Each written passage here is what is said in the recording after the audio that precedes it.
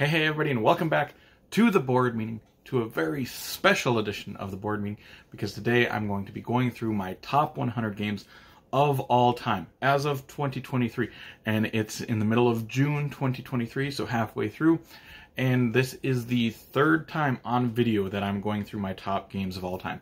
When I first started this channel, I did my top 50 games of all time. At the beginning of last year, I did my top 100 games of all time, and I broke that into 10 videos. And now, a year and a half later, I'm finally going to redo my list. And since then, I've played since a year and a half ago, I've probably played close to 400 more new games that I hadn't played before. So this list is going to be a little bit different than before. It's really fun to go back and look at these lists throughout the years. And even before I made these videos making my top games of all time, I've actually made a list of my top 100 games like 4 years ago. So I've got like 4 years of data to go on. Not that it's going to be shown on here, but it's really interesting to look at how the list evolves and changes throughout the years, how my personal preference on board games change. And I know, like, when I first started in playing board games, I really preferred the big, heavy Euro-style games over anything else. Those were the ones that I seem to like a lot. Now I have a lot of different games, whether they're, big, heavy games, little card games, solo games, worker placement, deck building, Euro, Ameritrash. I like all the games. I'm an omni gamer. I give every game a chance, and you'll see quite a variety of games on this list. And well, with that being said, let us just jump into it, because I'm going through all 100 games today. I'm not breaking this into any 10 videos like I did last year. I'm going to go through all 100 games. So bear with me. I'm going to try to go through these games quite fast. I'm not going to try to linger on these games too long. I don't want this video to be too long for you guys to watch. So let's just jump into number 100, the game that just barely made this list, and it's a little card game. This is Regicide. Regicide is actually just a deck of cards where you are playing out these cards, trying to kill the royalty of the deck. You're trying to kill all the jacks, then kill all the queens, then kill all the kings, and then you win the game. And you're playing these cards, and the cards' numbers and the suits matter. You're going to get special abilities for the suits, and the numbers are going to be how much you're attacking for. They're also attacking you at the end of your turn, so you're going to have to play defensive cards as well. And you can just get a regular deck of cards to play this. I have got the official game that you need, that you can play with, but you can just play this game with a deck of cards. Really good, solid solo game, as well as a little cooperative game. So number 100 is Regicide. Going to number 99. 99 is a game that not a lot of people talk about. This is Cosmic Colonies. Cosmic Colonies, you are playing out these cards, and these cards are going to have numbers on them and then an ability. And it's kind of like Citadel style, where you're going to be counting down, and whoever's got the highest number goes first, or it might be the lowest number goes first, and then you're going to go through the list, and those people are going to do those abilities. The things that you're doing basically is taking resources or spending those resources to buy these tiles to place on your game board, your own personal board, and you're trying to cover up these spots that are actually going to give you negative points at the end of the game. And so you want to cover up these spots by using these tiles. Really good game, pretty simple to get into, and not a lot of people talk about. So 99 is Cosmic Colonies. Going to number 98. 98 is Power Grid, also known by me as Math, the board game. In this game, math is very important, and I love math, and I love using my brain for math problems, and that's what this game feels like to me, because you're going to have to math out how much you can spend to buy a power plant, which is going to power your whole grid. You're going to have to math out how much you can spend on different resources to power those power grids, to power those power plants. And then you're going to math out how much you're going to need in order to expand your city. And then you want to expand to different cities, building more power plants, expanding your power grid to get more money at the end of each round. So 98 is Power Grid, Math, the board game. Going to number 97. 97 is a game that has dropped because it's a little bit heavier, harder to get to the table than the other games in this series. This is Paladins of the West Kingdom. It's one of these games over here. I like all the West Kingdom games. This, spoiler alert, is my least favorite game out of the series. but it's still really, really good. In Paladins, it's a worker placement game, but all your workers are different colored meeples, and you can only use those meeples to put on different certain spots to use the different abilities of those spots. And you're going and getting points through a whole new slew of ways all the time, and there's just a lot to do in this game. So number 97, Paladins of the West Kingdom. Going to 96. 96 is a flip and write game, and you'll see quite a few of the flip and write games on this list. This is Trails of Tucana. In Trails of Tucana, you're basically mapping out or going through these section on your own personal board. You're going to flip over 2 terrain types, and you're going to draw a line from one of those terrain types to the other one that you flip. And you're trying to basically draw lines from your little home bases into these different signs that are on the board, and you're trying to connect them to the home base because you're going to score more points. If you connect a couple of them, you're going to get an extra bonus line to write on that board. And I just think it's a really good game. 96, Trails of Tucana. Going to 95. 95 might be the most unique game on this list to me. This is Brian Boru, High King of Ireland. This is a big board game that is area control, but you're doing all the things through trick taking. And once you play a trick, the person who wins the trick gets to place one of their little circles, their area control circles, in that section. Like I said, you're trying to control the different areas, but also the people who are lose the tricks are going to gain several things. So a lot of times you want to lose the tricks to gain these little bonuses, and there's a couple different tracks that you're going to be trying to move up along the way because you're losing these tricks. So it's a very strategic sort of trick-taking area control game. Very unique, I think, but very, very good. 95, Brian Boru, High King of Ireland. Going to 94. 94, back to a little card game. This is Parade. I would say Parade is sort of a classic card game at this point.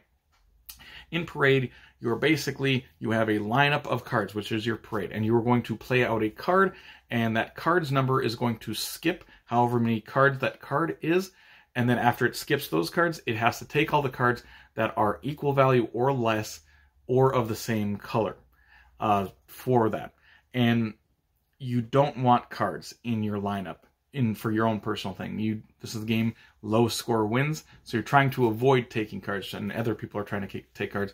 I think it's a really solid game, and yes, so 94 is Parade. Going to 93, 93 is another little card game. This probably is the simplest game on this entire list. This is Point Salad. I have taught Point Salad to so many people, and it usually always works really, really well. Point Salad is so simple to teach. There is a grid of vegetable cards, and on your turn, you're either going to take 2 of those vegetable cards, or on the top of that grid, there's going to be scoring cards. You can either take 2 vegetable cards or 1 scoring cards. And those scoring cards are very simple to explain. It's like a carrot equals 3 points, and an onion is -1 point. So for the rest of the game, you're trying to take carrots and avoid onions. Very simple game to teach, and I think it works really well. It's still a game that I feel engaged with when I'm playing it. So 93 was Point Salad. Going to 92. 92 is The Quest for El Dorado. In this game, it is a deck building racing game. You're building out your deck, and it's a very, very easy game. If I was going to teach a deck building game to someone who's never played one, this would be probably the game that I would choose because it is so simple, especially to start off the game. You basically have cards that you're getting that are terrain types, and you're going to play those terrain type cards to move through that particular terrain on the map, and you're just trying to race till the end. It's a great game to teach people deck building for sure. So 92, The Quest for El Dorado. Going to number 91. 91 is an abstract game that I think doesn't get a lot of love.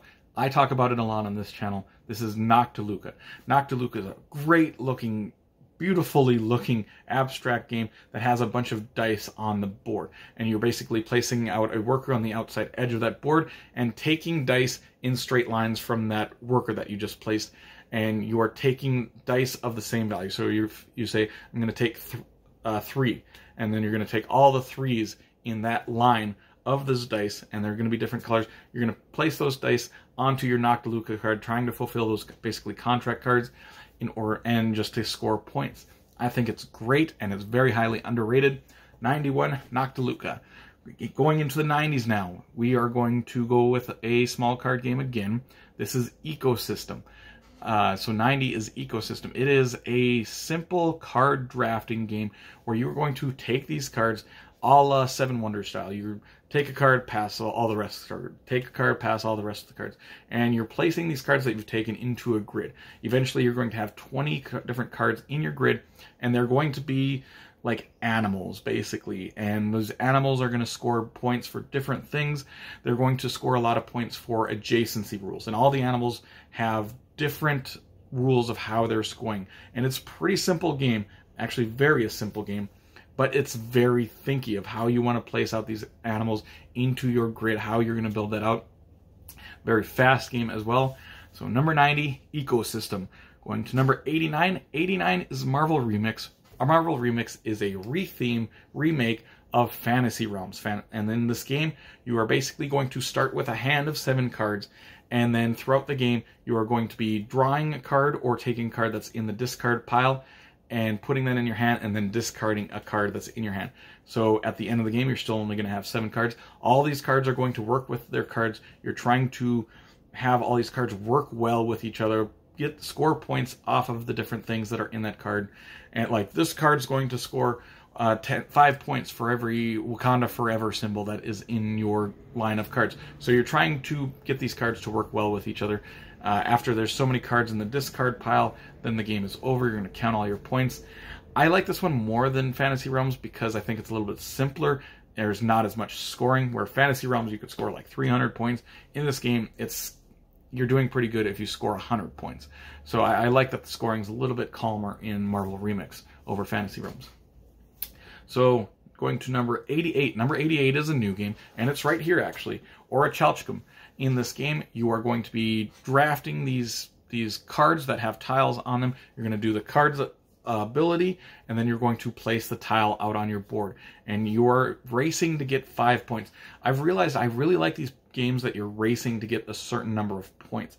And one thing that this game does, it has temporary points. If you build 3 of the same terrain types connected with each other, you're going to get one of these god cards, and that god card is going to be worth a point. But they're temporary. Some other person can build 3 of that terrain type and take that god away from you. It's one of those games that when one person is so close to winning, because it's race to 5, if someone has 4 points, everybody's like, okay, we have to stop him from getting that 5th point. And I really like games like that. So number 88, Orichalcum. Going to number 87. 87 is a game that took quite a drop in the last 2 years because I think the genre that this goes into has become flooded. This is Terraforming Mars. And there's other games that are like this game that have kind of pushed this game up. I still really, really like Terraforming Mars. Big tableau builder where you're terraforming Mars, you know, bringing up the oxygen level, bringing up the heat, stuff like that. And I just really like the tableau building of this. The thing that keeps this game on this list actually is the solo mode. Out of all of those games, Terraforming Mars I think is the best solo mode because it just lets you do your own thing. Hey, we're not going to mess with you. Just go and terraform Mars. So I really like the solo mode in Terraforming Mars. Going to number 86. Number 86 is a tiny little solo card game. This is Grove, a 9-card solitaire game. You could have put Orchard on here. Grove is the sequel to that. And in this game, there's only 9 cards, and those cards have different fruits on them. You're trying to overlay the cards on top of the other cards with the same type of fruit on them. And you're gonna, more times you overlay these cards, you're gonna get more and more points. It's one of those games that I really like to play late at night, right before I go to bed. I'm like, okay, I'm gonna play a game of Grove quick, and it literally takes like 2 minutes to play this game, and I absolutely adore it. The simplicity of it, the ease of it to get it out. And, you know, that's important in these games. If they're too difficult to play and too long to play, they're not going to get played that often. This definitely does not have that problem. Going to number 85. Number 85 is also a card game. This is Ohanami. It is a drafting game where you are drafting numbered cards into your little area. You have 3 columns that you can place these cards in. And once you place a card, so if you place the 87 and then you place the 83 on top of it, you can no longer place the cards in between those. So you can't place the 84 through 86 in between them anymore. And you're going to have to play on the bottom or the top of that column. And it's just a very simple game. The cards have different color types on them, and each round you're going to score different colors and it's just a really good, solid game to show people, and one that I still really like. So 85 was Ohanami. Going to number 84. Number 84 is a roll and write game that is a remake of a bigger game that has replaced that bigger game. This is Dinosaur Island Roar and Write. Dinosaur Island is a big, giant game table hog that I had, and I got rid of it because Dinosaur Island Roar and Write. It gives me that same feel of building out these dinosaurs, building out a park, but it takes up a tenth of the space. I sold Dinosaur Island, and I like Dinosaur Island, but this game is just easier to get to the table, and it doesn't take up that much room. So number 84 was Dinosaur Island Roar and Write. Going to 83. 83 is probably the most popular push your luck sort of game out there. This is the Quacks of Quedlinburg. In this game, you are building out a bag of these chits, and everybody during a round, they're going to be drawing these chits one at a time, placing these out, and you don't want to bust. So you're placing out these chits, and hopefully they don't have these gray numbers on them. That's going to count towards your bust score. So you're trying to place as many of these chits out, and at the end of the round, whether you bust or you don't, you're going to be able to spend points to put new chits back into your bag, upgrade that bag into bigger, better chits. And one thing I do like about this game is even if you do bust, you're going to get something. You're not going to fall that far behind. And there is some catch-up mechanisms in this if you do fall behind. So I think that's great. So number 83, yes, 83 was the Quacks of Quedlinburg. Going to number 82. 82 is a water-themed game. This is Aquatica. Aquatica, you are going to be getting these locations, whether you buy them or conquer them. And you're going to put them on this dual layered board, and these cards are going to have other symbols on them, and it's very much a combo game. Like this card you can slide up and you're going to get an extra 2 coins to buy new locations or buy new characters. Or this one's going to get you extra conquering power, so you're going to slide that up. And it's just comboing things one after another. I mean, there's turns where you're like, okay, I'm going to do this, and then I'm going to do this, and then I'm going to do this, and then I'm going to do this. And it all just works really well. I love those combo type games, and you're going to see a lot of other games that do this combo type thing. But Aquatica looks nice, and it feels nice, and it's very fast. So number 82 was Aquatica. Going to number 81, I said I like the look of Aquatica. This game does not look very good. This is Ethnos. Ethnos is this area control game, and I would say it's just as simple as like a Ticket to Ride. You're basically either drawing a card to put into your hand, or you're going to play out these cards. These cards are like fantasy creatures, fantasy races. You're placing out these cards in order to put out your little tokens on different areas, and you're trying to have the most tokens on these areas to control them, because you're going to score points every round for them. I think it's a great game. I heard they're reprinting this, retheming it. I'm very excited for that because this game does not look good. I'll say that. So number 81 is Ethnos. Going to number 80. Number 80 is another game that looks fantastic. It might be my favorite board game cover that is on this list. This is Earth. It is a new game, and it's one of those games that has brought Terraforming Mars down, like I said. But this one, you're like a tableau building.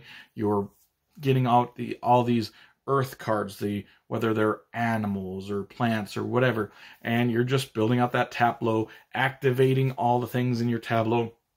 This is just positivity of the board game, because everything you do in this game is just positive. Even when other people take their turns, you're going to get a lot of stuff on your turn and activating those different cards. So number 80 is Earth. Going to number 79. Number 79 is Neuroshima Hex 3.0. This is this game where you're playing out, it's a 2-player game. You're playing out these little people from your faction, and they're going to have numbers on them.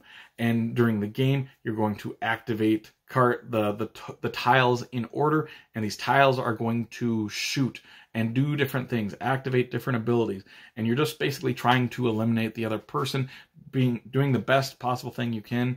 And I just think it's a really good game that not a lot of people talk about anymore. So number 79, Neuroshima Hex 3.0.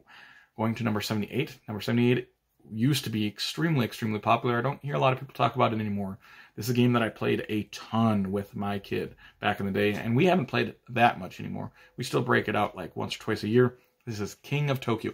King of Tokyo is this dice-chucking Yahtzee-style system where you are playing as monsters, and you're trying to take out the other monsters that are in Tokyo, or you're trying to score points. It's the first person that scores 20 points through their dice, or by eliminating the other monsters, because you can either attack people with the dice, or you're going to get points with those dice. You can either heal as well, but I think it's just a fantastic game. I have a lot of fun playing this game, especially with my kid. Now, number 78, King of Tokyo. Going to number 77, going back to a card game, this is Claim. This is a 2-player trick-taking game that has 2 phases.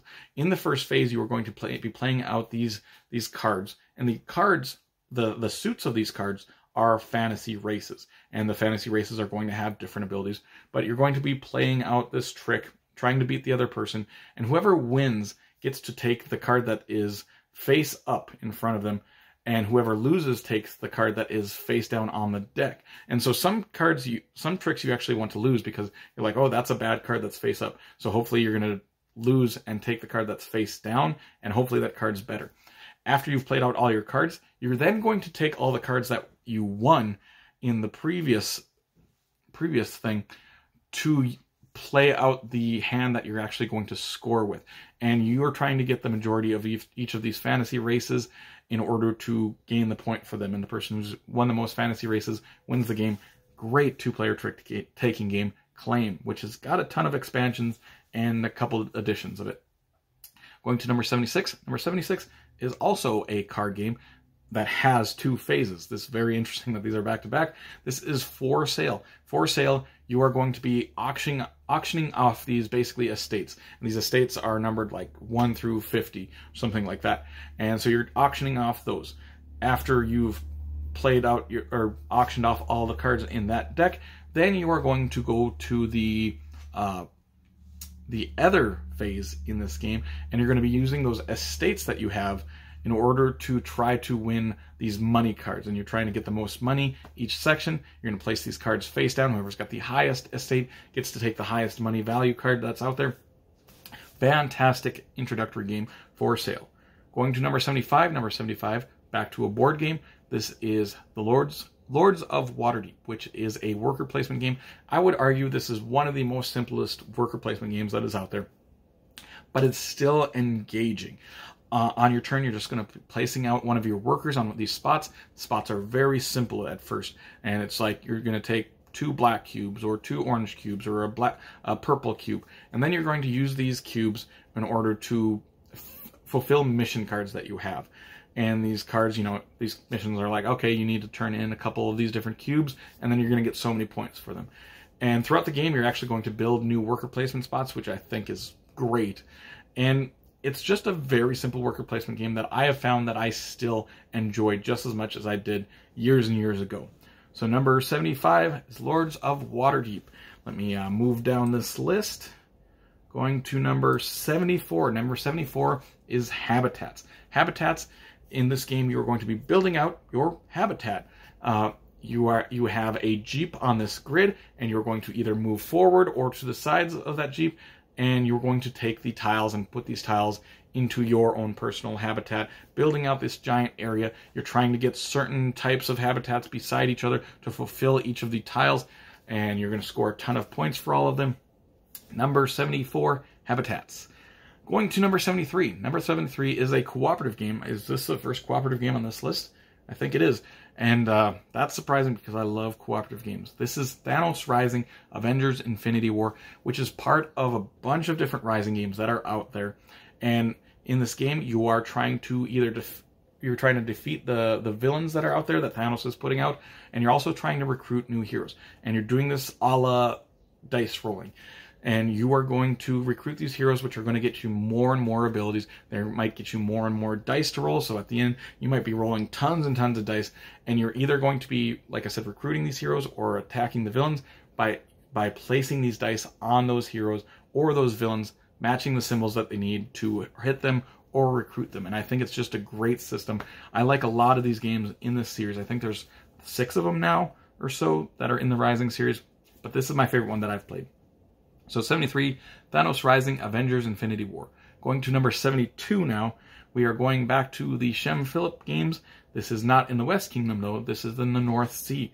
This is Raiders of the North Sea. This is a worker placement game where you are going to be placing out a worker and taking that action. Then you're going to be taking back a worker on a different spot and taking that action. So essentially you get 2 actions each different turn. You're going to be building out a crew. Eventually you're going to be going out into these villages and raiding these different spots and scoring points that way. I think it's an excellent game, and I love the system of putting out a worker and taking one back. So yes, number 72, Raiders of the North Sea. Going to 71 is a small little flip and write game. This is silver and gold. This is a game where you're going to be flipping over a shape, and that shape you're going to have to mark out off on your 2 treasure map cards that you have. And you're just trying to fill out these treasure map cards. Once you finish one of those, goes to the side, you get a new treasure map, and you're just trying to fill out these as many as you can throughout 4 different rounds, and whoever's got the most points wins. There's a couple more little things that go along in this game, but I think it's a fantastic game, and it still gets played to this day. For as simple as it is, it's still coming to the table pretty frequently. So number 71, silver and gold. Getting into this, going to number 70. Number 70 is a card game. This is Enchanted Plumes. In Enchanted Plumes, you're going to be building out these peacock cards and building out their plume. And I just think it looks really, really good. It's got some chunky decisions in it. And it has replaced a game that I really, really like. This has basically replaced Lost Cities. It plays up to 6 players, and I think it plays really good at all player counts. And it's just got a lot of good decision making in it, and it looks fantastic out on the board. So number 70, Enchanted Plumes. Going to a very nice number, number 69. This is Mission Red Planet 2nd Edition. It's 2nd Edition. I've never played the 1st edition. In this game, you are going to be playing out these character cards and then doing whatever those character cards are. And you're doing it like Citadel style, where you're counting down from the rockets. You know, you're going 9, 8, 7, and whoever played the 8 card, when the 8 number comes up, you're like, okay, that's me, and then you're going to do that character's action. And they're basically placing out astronauts onto these rocket ships, and you're trying to send these rocket ships out onto Mars, where you're then going to place these astronauts out, and it becomes an area control sort of game. It's very easy, very simple to explain, and I think it works just really, really well. So number 69, Mission Red Planet, 2nd Edition. Going to 68. 68 is part of a series of games, but this is my favorite one so far of them. This is Legendary Encounters, an alien deck building game. In this game, you're basically building out your deck, and you're trying to defeat the alien. But there's several different scenarios in the base box of this, and each of the scenarios basically is a different movie in the Alien franchise. You could play the Predator one too. Most of these games I think are pretty much similar in that aspect, and I just really like it. It feels very, very thematic. What you're doing is what you're supposed to be doing in the movies, and I think it just works really, really well. So Legendary Encounters, an alien deck building game, is 68. Going to 67. 67 is Role Player. I love the theme of this game. In Role Player, you are basically drafting dice, putting these dice into a grid, and what you're doing is you are basically building out your D&D character. And, you know, you could be a rogue dwarf with different characteristics that you're trying to fill. And the board that you have, they want your different abilities to be certain strengths. So you're placing out these dice in these rows, and like, okay, you need your strength to be at 17 in order to maximize your points for this. And so you're drafting these dice, doing the abilities of them, and I just love this game. I love the theme of it. Number 67, Role Player. Going to 66. 66 is a flip and write game. It is a big, giant, heavy flip and write game. This is Hadrian's Wall. This is very much a combo game. Lots and lots of combos. In this game, you're going to get resources. You're going to spend those resources to mark different boxes on these 2 giant sheets that have filled with information on them. And it's like, okay, I'm going to spend a stone to mark off this. Then I'm going to get a purple meeple from it. Then I'm going to take that purple meeple, spend it over here to mark off this box, which is going to get me a yellow meeple, and I'll go over here and mark off this spot. And you're just constantly comboing things back and forth in this game, and you're just trying to extend your round, marking off as many boxes as you possibly can, basically, in order to score a ton of points. 66, Hadrian's Wall. Going to 65. 65 is a giant Euro-looking game. This is Terra Mystica. This game looks like Catan on steroids, like a lot of steroids. And it's got that grid on there. You're placing out different buildings on there. And it's one of those games, I think if I play this game more, it would be really, really high on this list. But I don't own this game, and I play it like once a year. And every time my friends explain it, we play it, my friends have to explain the whole game to me again, because I just kind of forget about how this game plays. But it's very crunchy, very, very Euro-style game. It's great, though. Number 65, Terra Mystica. Going to 64. 64 is Hadara. This is a drafting civilization building game, and it is like a bigger Seven Wonders. It's a little bit harder to get to the table because there's a little bit more going on. You're feeding people, and you're just getting cards in different types and building out this basically tableau of cards. And I think it works really, really well. I love how colorful this game is. It looks beautiful on the game board, or the table. I think it is fantastic. So 64, Hadara. Going to 63. 63 is a very small solo game. This is Sprawlopolis. Sprawlopolis, you are going to be placing out these cards, trying to connect different parts of the city. And each game, you have 3 different goals of how you're scoring the game, and they're just random. So the game is going to change from game to game. It's one of these pocket-sized games that has only 18 cards, but there's a lot of variability from game to game in this. And there's a bunch of games in the basically Opolis line now from Button Shy, and I think they're all fantastic. But we'll just talk about Sprawlopolis. So number 63 was Sprawlopolis. Going to number 62, we go from a small Button Shy game to a giant big board game. This is Teotihuacan City of Gods. I love the look of this game. It is very elegant looking, and there's a lot going on. You're going to be moving these dice that are your workers, and they're going to age throughout while you're moving them. And there's a lot of ways you're going to score points. You're going to be moving up grids, and you're going to be taking these little pyramid pieces off. And I love how the pyramid looks. I think this game looks excellent. I never hear people talk about it, but I think it just looks really, really elegant, and it's a giant, giant game. Number 62, Teotihuacan. Going to 61. 61 is a small little card game. We're jumping back and forth between these big heavies and these smalls. And this is Cabo, 2nd edition. Cabo is a memory type card game where you have got 4 cards in front of you, and you are trying to basically get the lowest numbers in front of you until someone calls Cabo. Then you're going to reveal those cards to everybody else, and you try to have the least amount of points. Once someone has 100 points through several rounds of play, the game is over. I think it is fantastic. I break this game out a lot. I show a lot of new people this game. So number 61, Cabo. Going to number 60. Number 60 is a game new to me this year. This is the Court of Miracles. You are basically placing out these worker chits out on these different spots and taking the action of that, trying to get control of these different areas.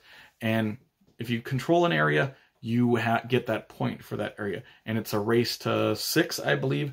Once someone has 6 points, they win the game instantly. And there are temporary points, those area control areas, and there's also permanent points. And I really like these games that have these temporary points, because like, okay, this person's got 4 or 5 points, and everybody else has got 2. So everybody's like kind of gangs up on that person to make sure they can't get their last points that they need. And instantly this game flips. It's like, this guy's got 5. Oh, now he's got 3, and the other person's got 5. So we have to switch and try to stop him. And I find myself, I really like these games. Kind of like Orichalcum, but I like this one a little bit more than that one. So number 60, Court of Miracles. Going into the 50s now. 59, Clank Catacombs. This is the newest edition of Clank, and I think it's the best edition of Clank besides basically Clank Legacy. But I don't put Legacy games on here. But Clank Catacombs, it improves Clank, the original Clank game, in every aspect. It is this dungeon crawl deck building game, and you're just exploring the dungeon, trying to score points, gathering up cards that are going to score you points as well. I think it is a fantastic game, the newest edition of Clank. Going to 58. 58 is a solo-only board game. This is Final Girl. I love the theme of this. I'm a big horror fan. And in this game, you're basically playing the Final Girl and taking on the big bad guys of villain tropes that are out there. I mean, there's like a Freddy guy, there is a Jason guy, there's a Michael Myers guy. It basically hits on all the old 80s and 90s horror movie tropes, and I love that about this game. So 58, lost my place, is Final Girl. Going to 57, 57 is going to be Small World, or you could put Small World of Warcraft. Small World is basically Risk with fantasy creatures and special abilities. You are going to be taking these fantasy creatures, and these fantasy creatures have a special ability, and they also have another special ability that is put onto them randomly, so there's a ton of variability in this, and you're going to be placing out these fantasy creatures out on the board, trying to get like the most area control of different areas on here. I think it's fantastic. Small World of Warcraft is just as good, if not better. But the Small World of Warcraft is like Small World with a couple expansions already thrown into it. If you were going to get any game, Small World or Small World of Warcraft, I would get the Warcraft one because it's a little bit more engaging, a little bit deeper in that.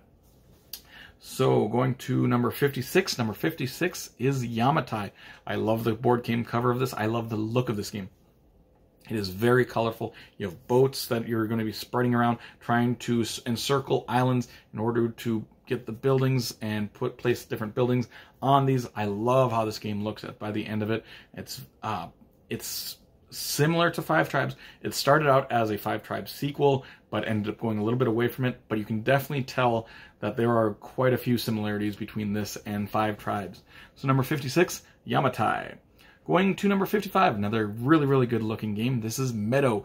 Meadow is this, basically you're building out a tableau of cards, or building cards on top of other cards, and you are drafting these cards by using the system that's like Quadropolis, where you have arrows pointed towards this grid of cards, and you're going to take cards from that, place them in front of yourself, and you're building cards on top of other cards. Like you're going to build the grass first, then you're going to get the like bugs on that, and then you're going to get a bird that's going to eat that, and you're basically building that like ecosystem basically of those cards.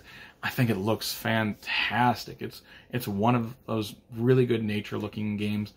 So number 55 is Meadow. Going to 54. 54 is a small card game. This is Archaeology, the New Expedition. In this game, you are basically going to be trying to gather up sets, and you're going to be selling sets, buying sets, buying different parts to complete sets, and just selling them back into the museum area to score points. It's very easy to get into, and it is fantastic and engaging. It's one of my favorite little card games. Number 54, Archaeology, the New Expedition. Going to 53. 53 is a chess-like abstract game. This is Onitama. Onitama, like I said, it's like basically like chess. It's simplified chess almost, where you're playing these cards that are on your side and using those movements to move your little pawn pieces, trying to take out the other person's master, or trying to get your master into the other master's dojo. And you're playing out these cards. When you play a card, it goes to the side, and then you take the card that is in the side. So you're constantly flip-flopping these cards back and forth. Very, very thinky little card game, but very, very simple to explain. So 53 is Onitama. Going to number 52. Number 52 is a solo game that I absolutely adore. This is The Lost Expedition.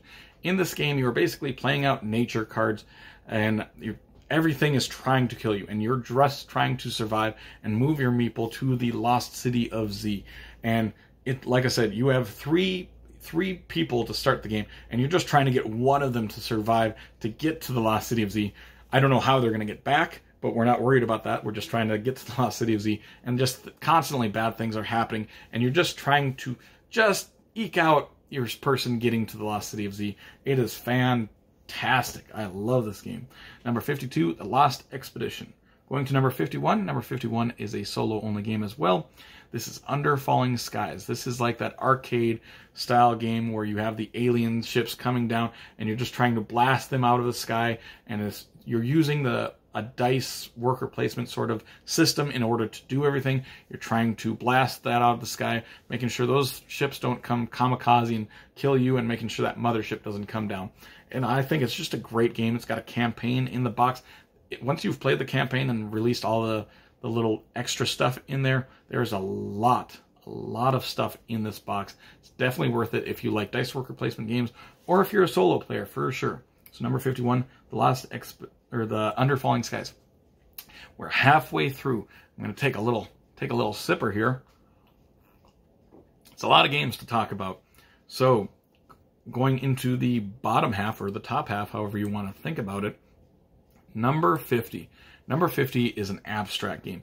Number 50 is War Chest. I love this game. It is this bag building game where you're going to be building new different little army pieces into your bag, pulling these out, and trying to take control of so many different areas in this game. It's an abstract game, but it's really, I love like the little poker pieces in it. It's pretty thinky of how you're going to do things. All the different pieces have different abilities. I absolutely adore number 50, War Chest. Going to 49, number 49, going back to a small little card game. This is Scout. Every time I play Scout, I just like it more and more. You're going to be playing out these, it's basically a trick-taking or ladder climbing game, playing out these cards.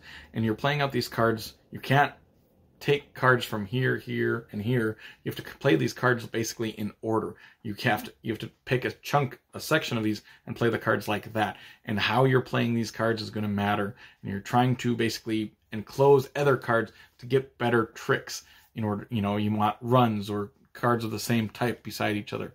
And I just think it's a fantastic game. 49, Scout. Going to 48, back up to a big board game. We got it right here, actually. This is Champions of Midgard. This is a worker placement game that combines some rolling dice. You're basically placing out these workers, and then you're going to gather up these dice Vikings, and you're going to be battling these big trolls and sea monsters in this game. And it's like a really good blend of Euro style meets Amerithrash, rolling dice. And there's quite a bit of ways to mitigate dice as well, so don't worry about that part of it.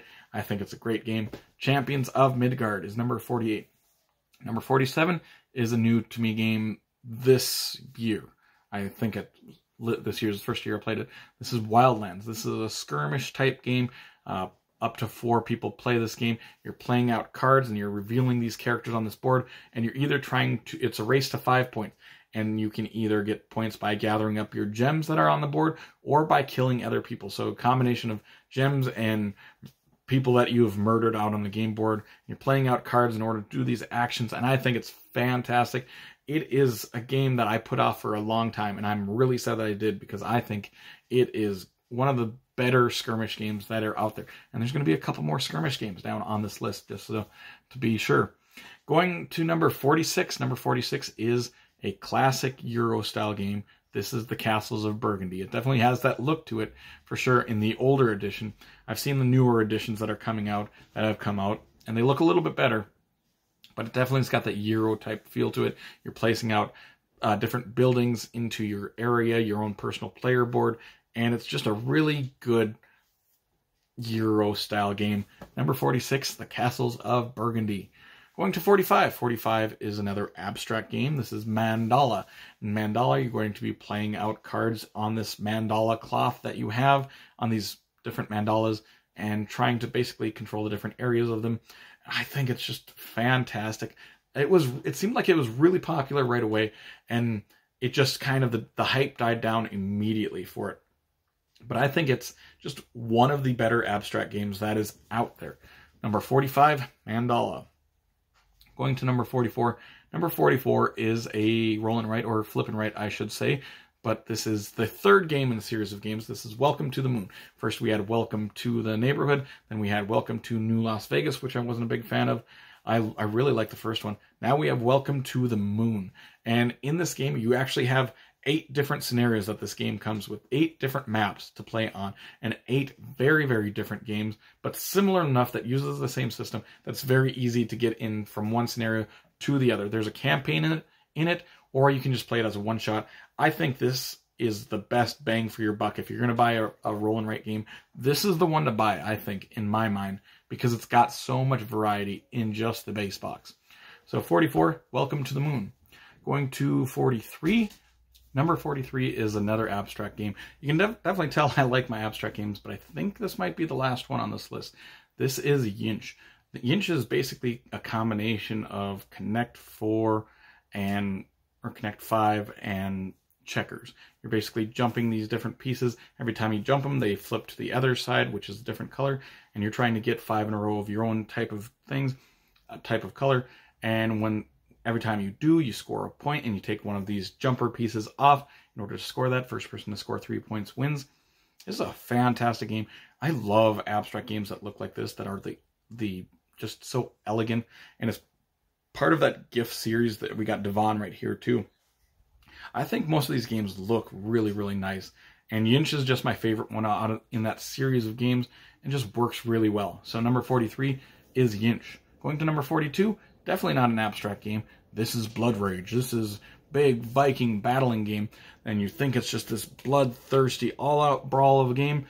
But the more important part of this game is actually the drafting cards, and those cards are going to determine how your game is going to go, how you're going to score points throughout that game, which monsters you're going to get, which people you're going to be able to recruit.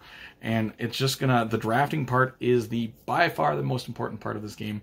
And this is a game that rose for me. I gave away this game after I played it a couple times. I'm like, this is not my type of game, because I don't really tend to like, take that games, and this is definitely like taking that to other people.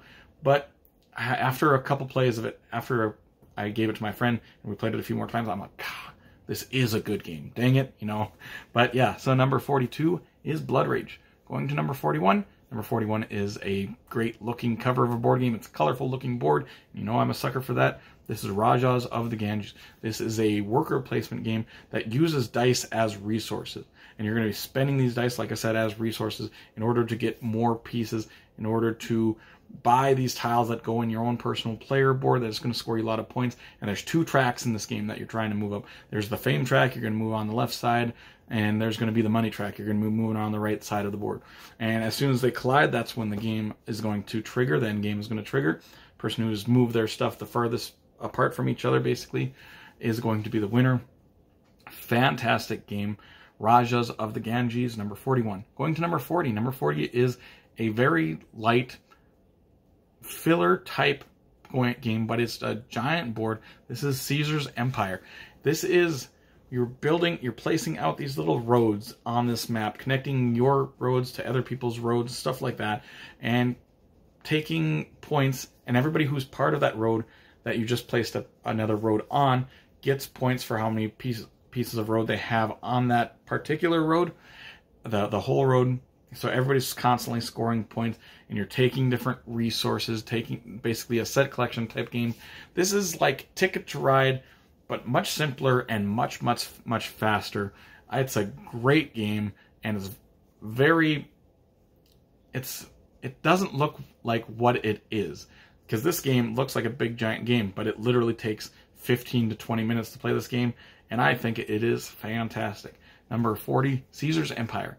Going to number 39. 39 is a bigger, heavier type game. This is Voyages of Marco Polo. This is a dice worker placement game. And what makes this game stand out from other dice worker placement games and from other games itself is the own personal abilities of all the characters that you're going to be playing as. The variability, the variety of these characters that you're going to play as are huge. They are very, very powerful and game-breaking, but all the characters are game-breaking. And you're looking at your opponent and they're like, you can do that on your turn? That is crazy. But then you take your turn and you do this, where you basically just set all your dice to whatever you want, and they're like, what? That is crazy. That is game-breaking. All of the characters are game-breaking, and that's what makes this game separate itself from other games to me, is all those really, really powerful characters. They are fantastic.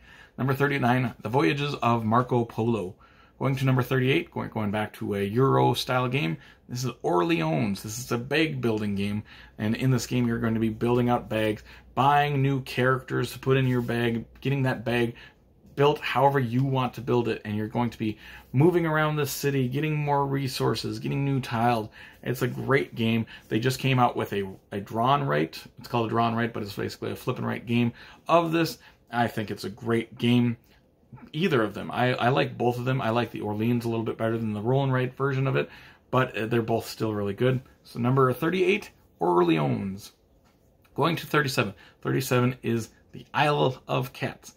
This is a drafting game that uses polyomino shapes that are in the shapes of cats, and you're going to be placing these cats on these boards, and all these cats are just laying around the board, and you're trying to fill in these cats however best you can to fill up all the different spaces. It's a great game. I tend to like these polyomino shaped games, and this is one of the better ones, I think. And I love the theme of it. All these cats just kind of lying around this boat. So number 37 is the Isle of Cats. Going to number 36. Number 36 is a cooperative game. I know I haven't had a ton of cooperative games on this list yet. This is Horrified. Horrified is a game that kind of came out of nowhere, where I didn't have very much expectations for it, but it blew me away. And for sure, I like the theme of it. The theme, you're playing as these people trying to kill the different monsters that are from the Universal Studios. You know, you've got Dracula and Dr. Jekyll and Mr. Hyde. Do you have them? No. You've got Frankenstein. You've got the Lagoon Monster. You've got Dracula. You've got the Invisible Man. I really like the theme of this. There's a sequel to it that uses cryptids instead, the American cryptids. I like this one a little bit more because this one is a little bit more accessible. The cryptids one brings up the complexity quite a bit for each of the monsters, because each of the monsters is going to act a different way. But I really, really like Horrified. You can choose either of them, but I prefer the original Horrified for this one. Going to number 35. Number 35 is a drafting game, civilization building game. This is It's a Wonderful World. You're going to be drafting cards around the table, and these cards are going to get you cubes, basically. You're trying to fill out the requirements to build these cards. Once you build them, those cards are going to get you more and more cubes at the end of each round, and you're going to use those cubes to fill out more cards to put back onto your thing. And it's just this engine building game that just ramps up really, really fast. Right away, you're like, I'm never going to be able to build all these cards. But then throughout the game, like the first round, you get like 4 or 5 cubes maybe, or something like that. Second round, you get like 10. Then the third round, you're getting like 18. The fourth round, you get more. So you're just building up this game really, really heavy. It's fallen a little bit for myself, but that's only because I've played this game so much.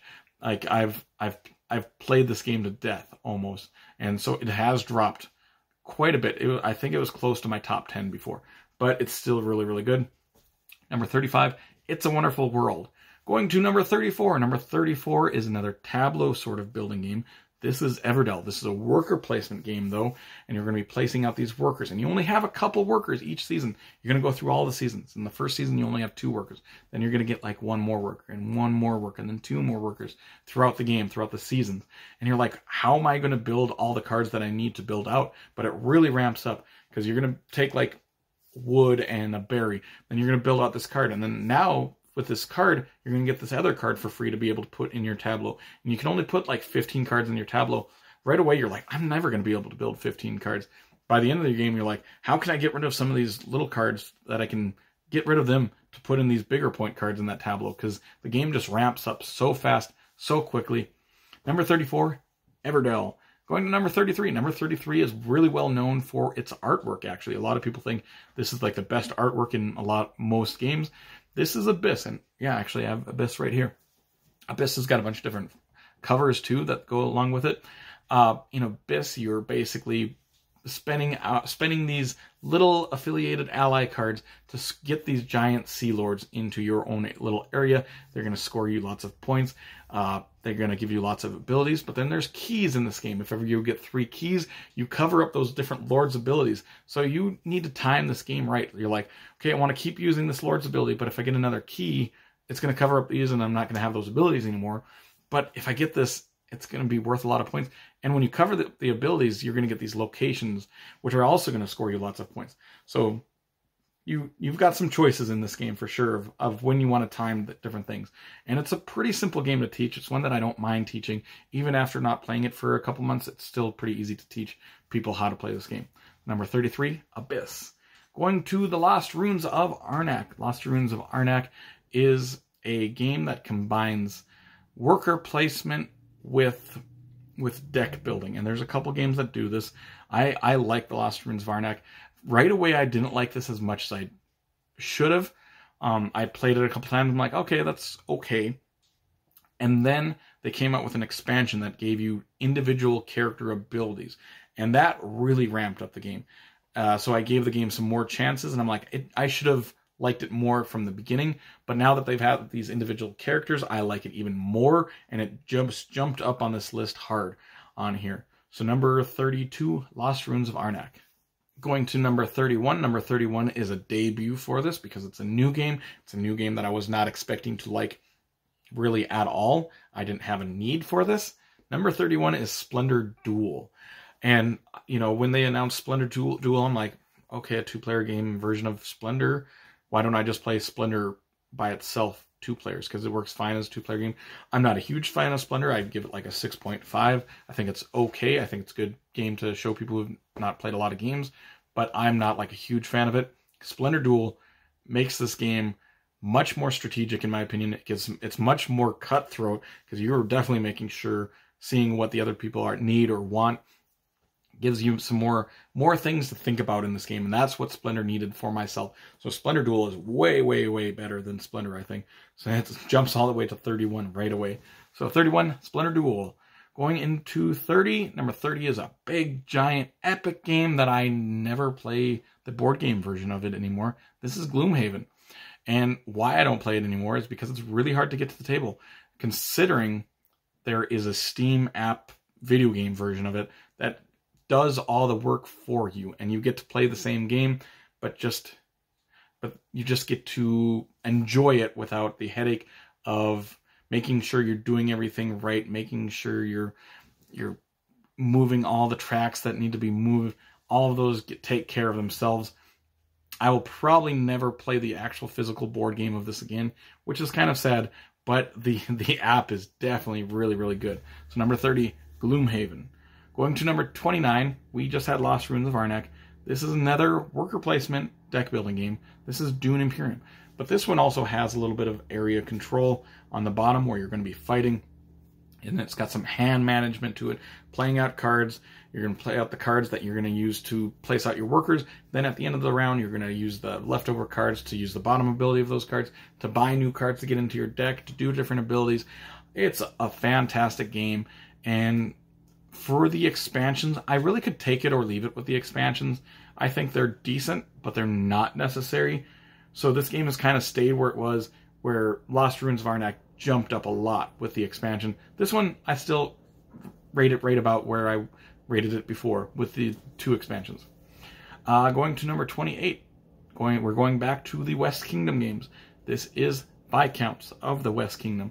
This is a game where you're going to be moving around this worker rondel style on this board, and it's a deck building game, but it's like a slow motion deck building game where you only have 3 cards on your board.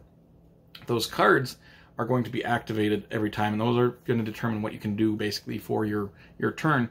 And each turn you're going to slide one of those off, and then a new card comes on, and that's going to dictate different things.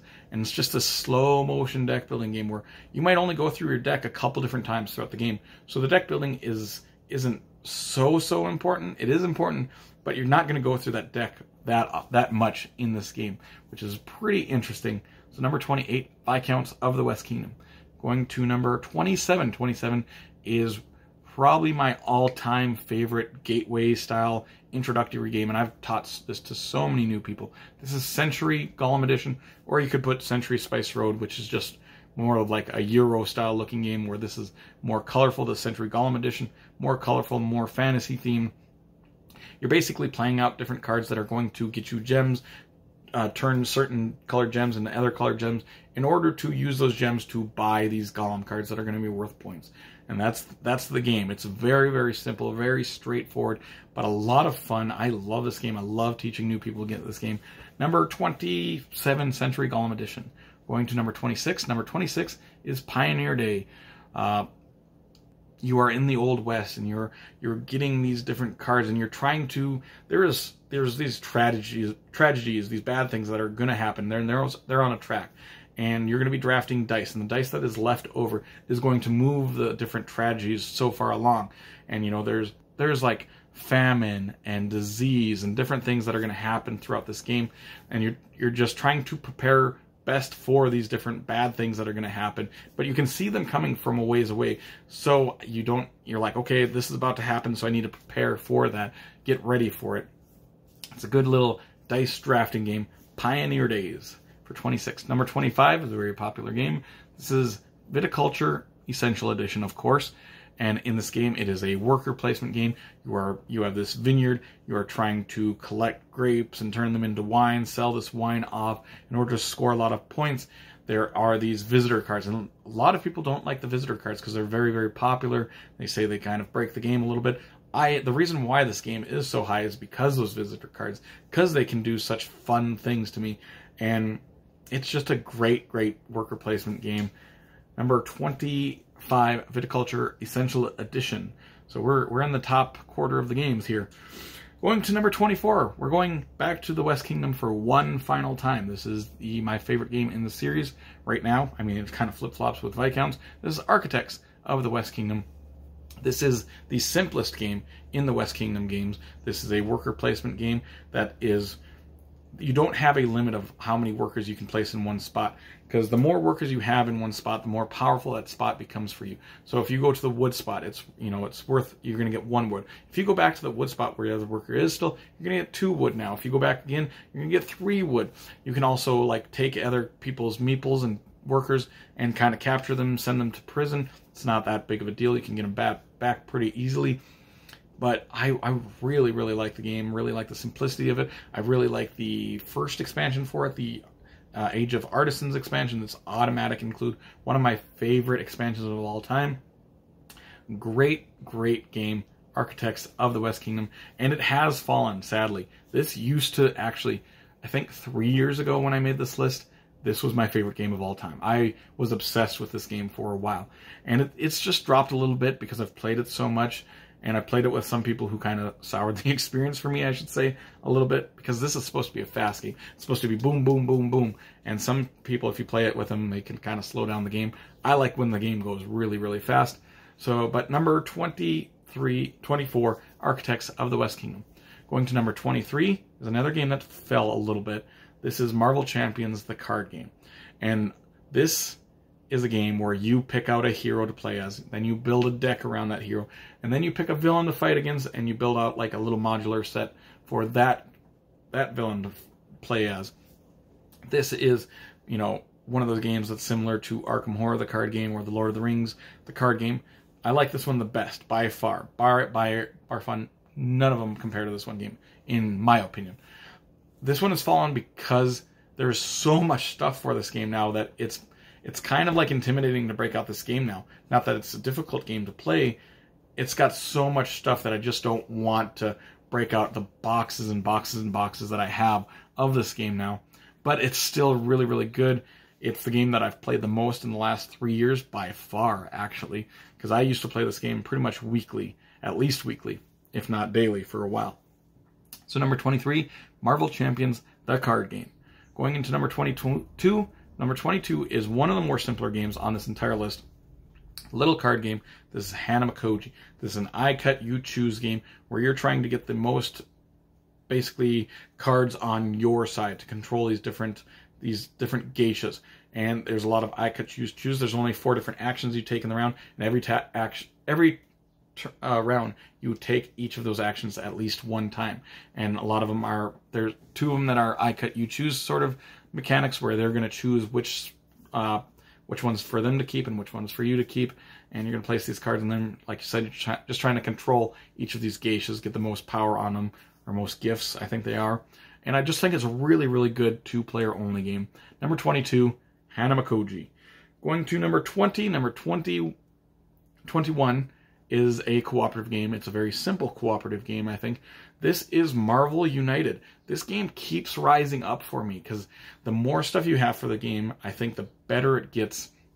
The more characters you have, you're going to pick one of the heroes to fight as, and you're going to get a deck of cards with that hero. Then you're going to pick a villain to fight against, and they've got their own deck of cards as well. Now, together, you're going to be placing out these cards. Like, I'm going to place out a card, and they have symbols on them. There's basically only 3 symbols in the entire game. There's a move symbol, an attack symbol, and a save civilian, like, superhero action symbol. And you're basically going to move, hit, save civilians, or do different things. Very, very simple thing. But the next player who plays their card, they're going to play their card, and they're going to be able to take their actions, and they're going to be able to take the actions of your card that you've played. So you're trying to cooperate, playing these cards as best you can in order to give everybody the best actions each turn It's a great game. The base box of it is really good as well, but the more stuff you have for it, the better this game becomes, in my opinion. It's really, really good, really solid. Keeps moving up on this list. Number 21, Marvel United. Who knows where this is going to end, because I did just back the next Kickstarter for this, and I'm going to get a lot of stuff for it. A lot of new heroes, a lot of new villains. We'll see where this game ends up eventually. Going to number 20 now. Number 20 is another cooperative game, a little bit more difficult than the other one. This is Atlantis Rising, 2nd edition. In this game, you are placing out your workers as a group, taking these different actions, and you're placing them out on the island of Atlantis. And this board, it's basically a star. It's going to start flooding each of these tiles because Atlantis is sinking, and you're trying to take the different actions of all these different spots. The further down you go, the better actions there are, but those tiles can end up flooding, and you basically can lose those workers for that round. There are other spots that are going to make you roll dice in order to get resources. You're trying to get these resources to build this machine in order to basically get your people off the island and get them to safety. Another game that I think it's a good game, but what makes this game stand out is the individual character cards powers that everybody's going to get. Kind of like the Voyages of Marco Polo. All of these characters are really, really powerful. They got really neat abilities on them. And that, to me, is what makes this game stand out from other cooperative games. For sure. Definitely the characters are awesome in this game. So number 20, Atlantis Rising. Getting into the teens now. Going into 19. 19 is a drafting game. This is Nidavellir. Nidavellir is this drafting game where you're going to be drafting these dwarves. And these dwarves have different colors on them. And all the different colors are going to score you points in different ways. Like the red cards are just going to score you the base points of them. And whoever's got the most of those is going to get a little bonus at the end of the game. The orange cards are going to multiply themselves. So if you've got basically eight orange banners and you've got like 3 power on them, it's going to be 8 times 3. So you're going to get 24 points for those orange cards. You're going to score points for all the different colors in different varieties of ways. And what I really like about this game is every turn you're going to get something good. You might not get the dwarf color that you want, but you're going to get stuff that's going to be helpful. You're going to score points from all of them. It's one of those games that you didn't get what you want, but you still got something, and it's going to be good for you. So yeah, I really, really like Nidavellir. Number 19, Nidavellir. Going on to 18. 18 is the very, very classic game for cooperatives, the grandfather of cooperative games, I would say. This is Pandemic. Pandemic is a game that the first times I played Pandemic, I'm like, okay, this is pretty decent. And then the more I played it, the more I liked it, the more it went up on my list. And now it's all the way up to 18, which I think is probably the highest it's ever been for myself. And I just think it's really good. There's tons and tons of different versions of Pandemic. I own them all because I'm a fan of Pandemic. I like most of them. There's a couple that I don't really like, but you could just pick and choose whichever Pandemic you want for this list. But because if I picked individual Pandemics, there'd probably be 6 different Pandemics on my top 100. I mean, I really like the Iberia one. I like the base Pandemic. I like the dice rolling one. I like the Cthulhu theme one. I like the new Star Wars one a lot. So I like a lot of these different Pandemics. I think it's one of those games that I would say is as close to a perfect game as you can get for myself. I think it's really, really solid game. Number 18, Pandemic. Going to number 17 is a game that is an older game that jumped up, and it might be a recency bias because I played this game twice in the last couple months, and I always forget how much I really like this game. Number 17 is Seven Wonders. This is a great game that plays really, really well at high player counts. You're going to be drafting cards, putting those cards in front of you. You need resources to buy these cards, but throughout the game, you're going to get cards that are going to be resources for you, and you always have those resources. But you might have to buy some resources from your neighbors as well throughout the game. And you're just building up this tableau of cards, trying to get the most points, and it just works really well at pretty much all player counts from 3 to 7. I've never tried the 2-player game because I heard it's not very good. But some people do say it's really good. So number 17 is Seven Wonders, which has jumped up quite a bit. I think it was usually around my 50s, actually. So it has jumped up a lot just because I just think it's a really, really good game. Going to number 16. Number 16 is a newer style game. This is Cascadia. Cascadia, you're going to be drafting these tiles that have little habitats on them, or types of habitats, types of terrain on them. And so you're going to take the terrain, place it on your board, then you're going to take the animal tile that comes on with it and place that on your board, and you're scoring points for all the different terrain types that the biggest type of each of the terrain types. So if you got 5 of the grasslands together, you're going to score 5 grasslands, and all the animals that you're placing out are also going to score differently, and there's a bunch of different variety in this game, so you're going to score points depending on which animal card you picked for that particular animal each game. And I think it's just a fantastic game. I like this by far the most in my game group. Everybody else that I've played this game with, they're like, okay, that's pretty good. To me, I think it's fantastic. I love the ease of the game. I love playing it. I love the puzzle of placing out your tiles, how you want to place them. And yeah, so number 16 is Cascadia. Going to number 15. Number 15 is game. I think it's moved up a little bit. This is Space Base. I find myself every time I play Space Base, I'm like, yeah, this is a good game. This is a really good game. Every time I play it, I always forget how good it is, how simple it is, how I like how you get so much stuff on your turn. I love how you get stuff on other people's turns. And by the end of the game, you're getting way more stuff on other people's turns than you were on your own turn. And so that is fantastic. I'm like, throughout the game, like right away, I'm like, okay, I can't wait for my turn. By the end of the game, I'm like, I don't even want to take my turn. You guys just take your turns, and I'm just going to get all the stuff from it. So yeah, number 15 is Space Base. Going to number 14. Number 14 is the 2-player version of a game I just talked about. This is Seven Wonders Duel, which I think just is a little bit better than regular Seven Wonders. It uses sort of the same system, but in this style, the drafting style, it works really well as a 2-player game. You have a pyramid of cards that you're drafting from, and you're drafting these cards, and when you draft a card, it might reveal other cards for the other player that were not available for you, and they might just get cards that they need. What's really cool about this game as well is there's 3 different ways you can win this game. Throughout the game, if you get so far on the military track on your side, you instantly win the game.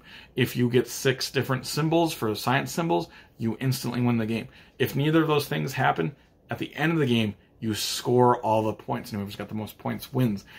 If you've played Seven Wonders, it's going to be really easy to get into this one. But I just like it a little bit more. I love that pyramid-style drafting system. If you would want to, you could have put Unforgiven, the Lincoln Assassination Trial game, in this spot, because they are so close to being the same game. But I just decided to put Seven Wonders Duel this year. I think last year I put Unforgiven in this spot for Seven Wonders Duel, but they're very, very interchangeable for myself. Going to number 13. Number 13 is a 2-player only skirmished game. This is Summoner Wars 2nd edition.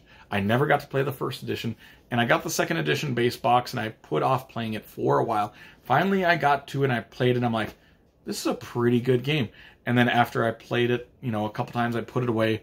And then recently, in the last 6 months, I've started to really play this game a lot. I found a couple people who really enjoy this game. It is a card game that you're placing these cards out on this grid, and you're moving these cards, battling the other person, trying to take out their summoner, and all the different factions in this game feel very, very unique and different from each other, yet very, very balanced. I am yet to play a game of this where one player just completely blows out the other player, and I like that this game is so close all the time. So number 13, Summoner Wars 2nd edition. Going to number 12. Number 12 is another cooperative game. I told you these cooperative games were coming. Number 12 is a deck building game. This is The Loop. In The Loop, like I said, you're building out a deck. Not a lot, but you are building out a deck for your individual character. Each character's got their own individual powers. And this feels very, very inspired by Pandemic.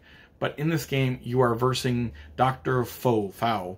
And he is going to be moving around different time eras, and you're trying to follow him and take him out. He's making all these clones. You're trying to take out these clones, and also completing different objectives throughout the game in order to win. He's going to be trying to basically cause time vortexes, and how he does that is wherever he's pointed at, he's got this tube. And the tube breaks into 3 different eras, basically. And you're going to drop these time vortex red cubes into that tube, and they're just going to go in random spots in one of those 3 eras. And if ever there's more than 3 red cubes in an era, that's when they will vortex. Once you've vortexed 4 times throughout the game, you're going to lose. I really like that system of dropping those cubes. It makes for a lot of angst throughout the game, and it's a really, really good game that I have just continuously broken out time and time again, and it has replaced, I shouldn't say replaced Pandemic, because I obviously like Pandemic a lot, but I just think it's a better version of Pandemic, almost. A very interesting game. Number 12 is The Loop. Number 11 is a big, giant Tableau building game. Like I said, you got that Terraforming Mars, you got that Earth, you got that Everdell. You also have Ark Nova, a big, big, giant, heavy version of this where you're building out this zoo. You're going to be building out this zoo. You're going to need the enclosures. You're going to then need the animals to put into those enclosures. There's a lot going on in this game. This is a game that I prefer to play solo. I don't play it multiplayer for one reason. It takes too long, and it's a long explanation of how this game plays. So I've played this game a few dozen times, and I've played it only multiplayer twice, I think. I've enjoyed it, but I would much rather play it solo, I think. So number 11 is Ark Nova. Going into my top 10, breaking into my top 10, finally, we are here. Number 10 is a game that not a lot of people talk about, because it's the less popular game in a series of games. This is Lockup, a role-player tale. I talked about role-player earlier. This isn't in that same universe. This is a worker placement game, and all your workers have different powers on them. And you're going to be playing out these workers on these spots, and you can place as many of your workers on a spot as you want in a turn.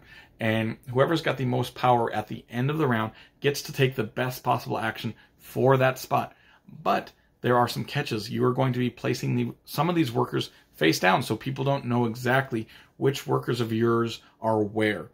And you are going to be going around getting these resources, spending them to get different types of bad guys that are in this prison. You're in a prison. You're a gang of these fantasy races.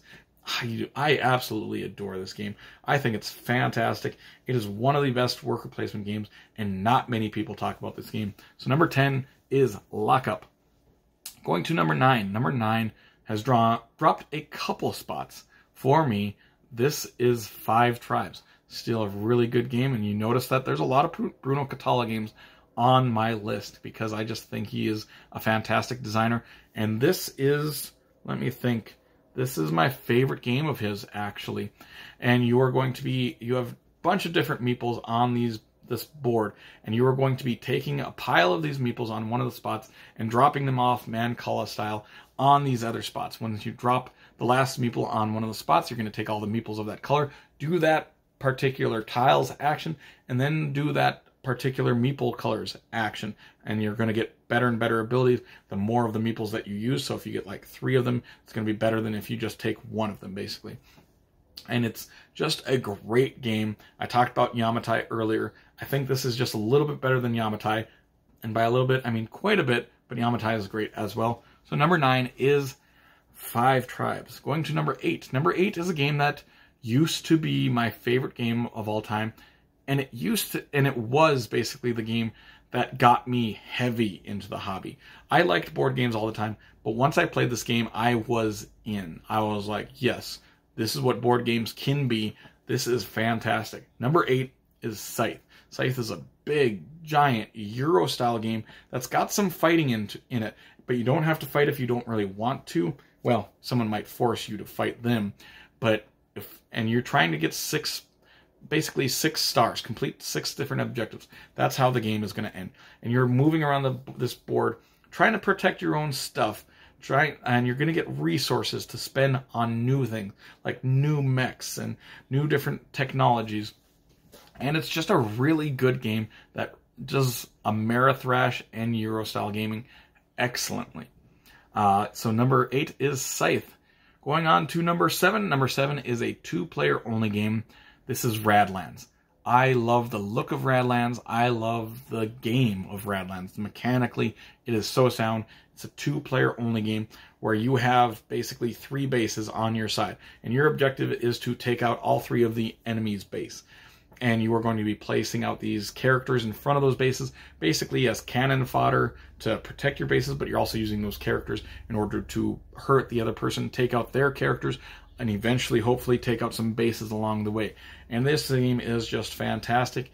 It can be anywhere from 30 minutes to an hour and a half for this game, depending on how you're playing, depending on how the game goes, depending on which bases you get at the beginning of the game, because there's a ton of different bases in this game. That's going to change the game dramatically, because those bases are going to have special abilities. So number 7 is Radlands. Going into number 6. Number 6 is another game that no one seems to ever talk about anymore. This is Castel. This is a very, very heavy, very thinky game, very Euro-style game, where you are moving around this board, recruiting these different Castellers into your group of Castellers. And Castelling is basically building giant human pyramids. And if you've never watched Castelling, go watch some YouTube clips of Castellers, where they just stack everybody on top of another person, building these giant human pyramids. And that's what you're doing in this game. You are recruiting these people, and the people that you're recruiting are different, strengths. And, the big heavy guys, they're going to be on the bottom. They're 10s. And then you're going to be stacking like 9s and 8s, 7s, and so on. And once you get to like the 2s and 1s, those are like children. And you're going to be putting those on the very, very top of your Castel group. It's just a very thinky game. And I think it's really, really deep, and not a lot of people talk about it. If you never tried it, go check out Castel. I don't think you'll regret it. Going to number 5. Number 5 is another big, heavy game that combines Euro elements with Ameritrash elements. And this is a game that almost replaced Scythe a little bit. This is the reason why Scythe dropped a little bit. This is the Dwellings of Eldervale. In this game, you're basically placing out workers onto this big board that's going to be slowly building throughout the game. You're going to be exploring new regions. Monsters are going to be coming out on the board and attacking.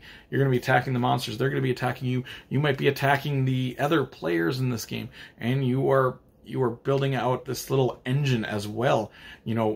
On your turn, you're either going to be placing out workers onto different spots over there, or when you recall all those workers is when you might be taking the best actions in the game, because you're going to be taking those workers, placing them on different worker placement spots on your cards that you've gathered throughout the game, and taking those actions. And you can take a lot of these actions. They're going to be really, really powerful actions.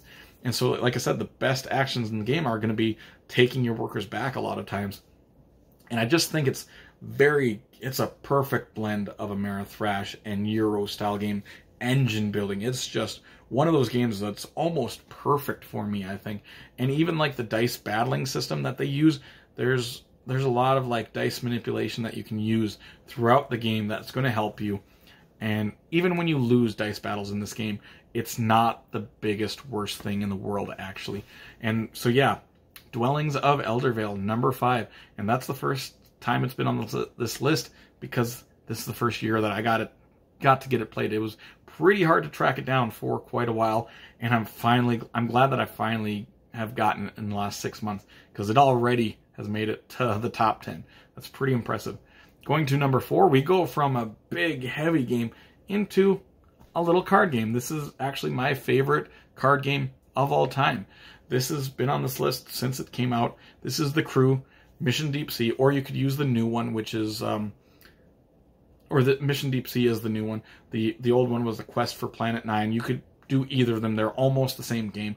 Mission Deep Sea is a little bit better, I think, but you're not going to go wrong with either of them. It's a it's a trick-taking cooperative game, playing out tricks, and there's different cards that every person needs to win throughout the game, basically. And each mission's going to be a little bit different. You're like, okay, this person needs to win the trick that involves like the red 6. And I just think it is a fantastic game. You can play it with a lot of people. You can play this with your grandmothers and grandfathers who've played trick-taking games before. I think this is a great, great game. So number 4 is The Crew Mission Deep Sea. Getting into the top 3, number 3 is also another game that I think is underrated. I've got a couple of those in the top 10, actually. Number 3 is Circadian's First Light. This is a dice worker placement game. I love dice worker placement games, and this is my favorite one of them all. You're going to be rolling out dice, planning to where you want to send these dice out onto these different spots of the game board, and you're going to take turns taking your dice, placing them on those different spots. But someone might take those spots that you're trying to do. You're going to be gathering up resources, moving around your little, I can't remember what it's called, moving around this little vehicle on a board, getting the resources for that for each round. You're going to be trying to negotiate with different aliens throughout the game to get different points.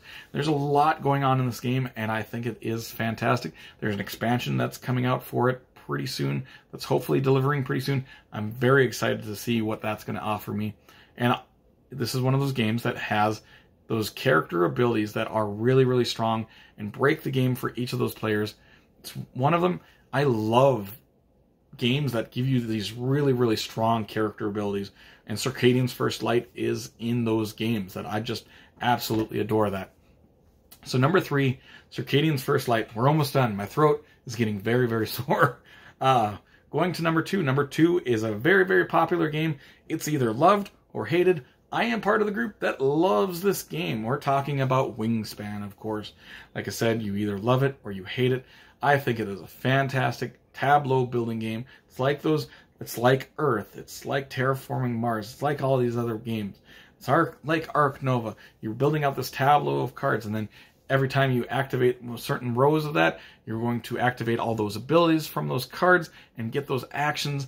And I just love building out this engine throughout the game. And there's so many bird cards now that are out that each game, it feels really different. It can come out to a very different game than you've ever played before, because there's hundreds and hundreds of bird cards, and they're all unique and individual. And I just think it's a great game that I'm part of the group that likes Wingspan. Yes, for sure. It has actually gone up this list. It's always been, I think, since it came out, it's been in my top 20. But it just, to me, every time I play it, I'm like, yeah, this is great. It's one of those games that I've played a lot, and I want to continue to play it a lot more. So it is, yeah, it is now number 2. Number 2, Wingspan. Going to my favorite game of all time, as of now, is the same game that was my number 1 last year. This is the game that I always want to play. It's the game that I'm most excited to play. It's the game that I play a lot. This is Unmatched. Unmatched is a miniatures battling game that uses a card system. You're going to be playing out cards, and those cards are going to battle your enemies, do different things, and there are tons and tons of characters to pick from. I think right now, as of this video, I think I've got like 43 or 44 different fighters that I have. I've got everything for this game. I think it is fantastic. I'm always excited to play it. I'm excited to explore new characters. I want them to continue to make this game, make lots and lots of new characters every single year for a long time to come. I'll be very, very sad once they're like, hey, we're done with this game, no more characters. I'm gonna be a little bit hurt from that. That's gonna hurt my soul a little bit. But I mean, I shouldn't be hurt from it, because there's so many characters now for this game to play as, and I love exploring every character that is in this game. And I think it's pretty well balanced for how many characters they have and how different each character feels. I think it's the best game of all time, according to me, for 2 years in a row now. And before that, it was number 2, I believe. So basically 1, 1, and 2. It's pretty good, and I like it a lot. And I bet a lot of people who watch this channel were definitely expecting it to be number 1, because it's my favorite game, and it's pretty obvious, I think, at this point, how much I like Unmatched. It's amazing. That's what I got to say about Unmatched.